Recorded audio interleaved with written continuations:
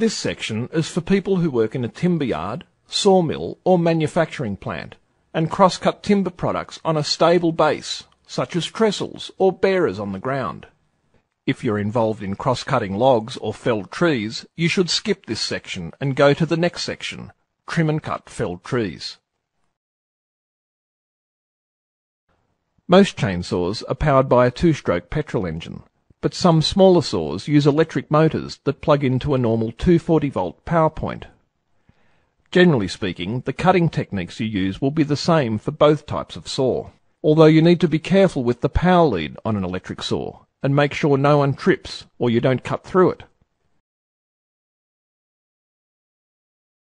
Before you begin to cross-cut any timber product, you need to make sure it's on a stable base and that it won't move while you're cutting it. You may also need to put supports under the offcut to stop it from tearing the grain on the underside as it falls. If you're working near the ground, you'll also need a protective board underneath the cut so that the cutters don't touch the ground. When you're working on trestles, you won't need a board underneath, but you should use at least one G-clamp to hold the timber in place so that the chain doesn't pull it in towards the saw while you're cutting.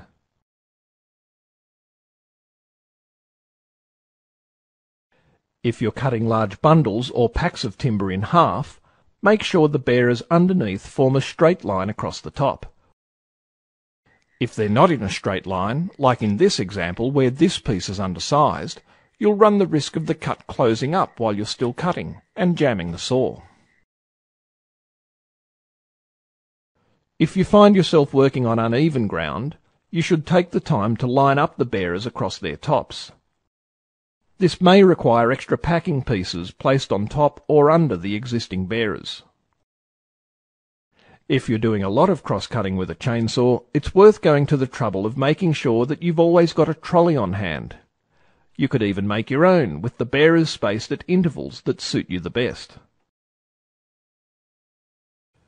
It's also a good idea to make up a yardstick marked out in increments of 300 millimeters, so you can mark off the lengths you need to cut easily without having to worry about a tape measure.